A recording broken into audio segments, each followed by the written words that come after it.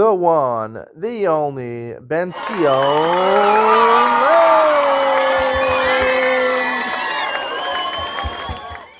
Good morning and welcome to Yeshiva YouTube Daily Double Mishnah Yoma. As I continue Masechus Yoma, the last paragraph, Mishnah is Dal and Hey. Mishnah Dal says, if you're younger than 13 years old for a boy and 12 years old for a girl, you don't have to fast on Yom Kippur. However, we do teach them, just like all mitzvos.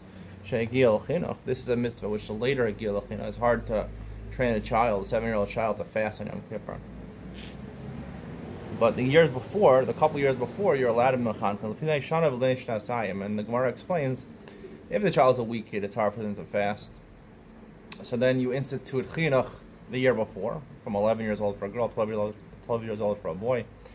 And if they're strong, then 2 years before, the Gemara says that's only in terms of fasting the whole day. But in terms of doing it l'shos, meaning if they normally eat breakfast at 9 o'clock, you push it off till 10 o'clock. That you start doing already when they're 9 and 10 years old. The Gemara explains that it's just like any mitzvah. There's a mitzvah. One of the mitzvahs on the Torah is to fast on Yom Kippur. So therefore, you have to train them.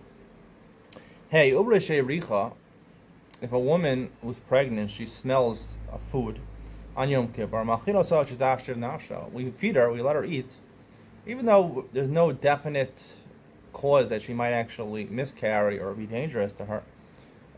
We let her eat, and we let her eat a lot until she feels better. Chole, because it's sakana for her and for her child. If he's a sick person, and he says he doesn't need to eat, but the doctors say he needs to eat, so we feed him based on the doctors. The main sham bikian malchinos al biatzma shomer dai. This is interpreted to mean not that there's no doctors around. The doctors think he doesn't need to eat, but he says, I feel like I need to eat. So we listen to him also, right? Lev yodea maras nafsha. A person knows how bad he's doing, so therefore we listen to him, and we feed him until he says enough. Now, it's interesting to note the distinction. By a woman, it says by a pregnant woman, ashtasha nafsha. By a man, yomer dai. Is there a difference between the two? One is a woman, one is a man. I'll talk about the difference between man and woman when it comes to halachas over here about fasting on Yom Kippur. It's a very interesting share. You're going to want to hear this. Yom Mitzion coming up next.